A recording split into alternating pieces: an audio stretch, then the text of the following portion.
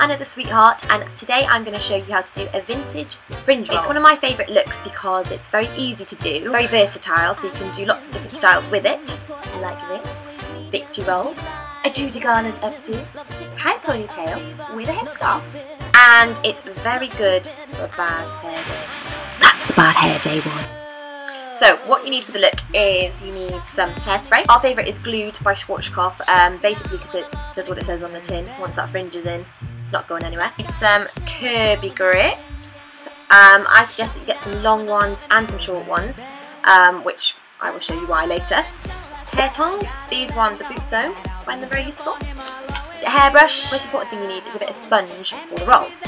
So here's mine, and I've made it out of a hair donut, which people use for buns or chignons. They're sort of a donut shaped hair thing. You can get these from Boots, Superdrug, and they do them in different sizes as well. So if you just wanted a smaller roll, you can get a smaller one. If you want a bigger one, bigger one. I'm a Geordie, so bigger is always better, so I got the big one.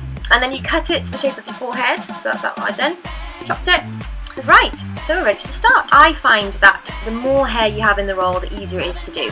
So I usually take it back to my crown. So you'll have a bit, if you have a bit of fringe, sort of shorter hair, you'll have that with the longer hair near the crown as well.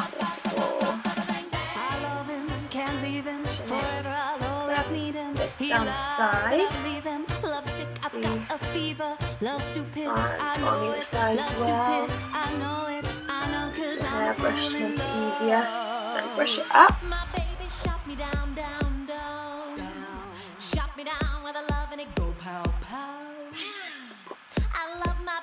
Enough, so I've gone back, crown at the back, and then you're just going to brush it forward. So you're ready. Take your tongs and you are going to make them into a curl. Because I've got a bit of my own fringe and longer hair, what I do is I go down with the tongs halfway and then wrap the rest of my hair with my fingers, otherwise it all falls out of it. So you're going to be very careful with these because they're very hot. I've got a few war wounds. Clamp it down, go halfway to where your fringe ends, and then, as I said, you're going to wrap the rest of the hair around. Really be careful of your fingers, and then you are going to roll it up. So you can kind of see what it's going to look like. Hold it for a few seconds and then let the roll out. Give it a spritz. Watch the eyes. More war wounds.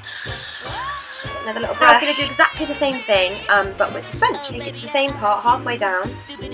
Then wrap the rest of it round. Make it really tight. Then you just roll it up like the tongs. If you can get the flyaway hairs as you go up, tuck them under, roll it all the way up. It's going to be a bit like a horseshoe. Hold it with one hand and then grab your curvy grips. The long curvy grips are the best to get it to hold into place. So for the edge, basically you're trying to fasten it first, get it into position, and then we can move it around. A couple of grips in one side, a couple of grips on the other side.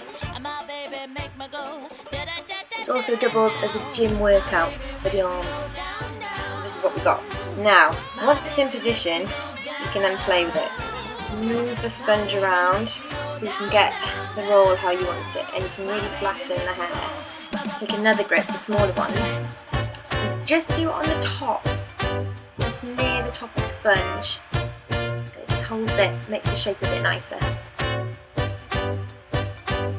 this one as well, the other side, to make it even.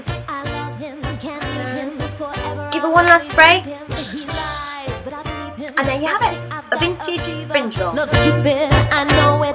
Love stupid, I know it.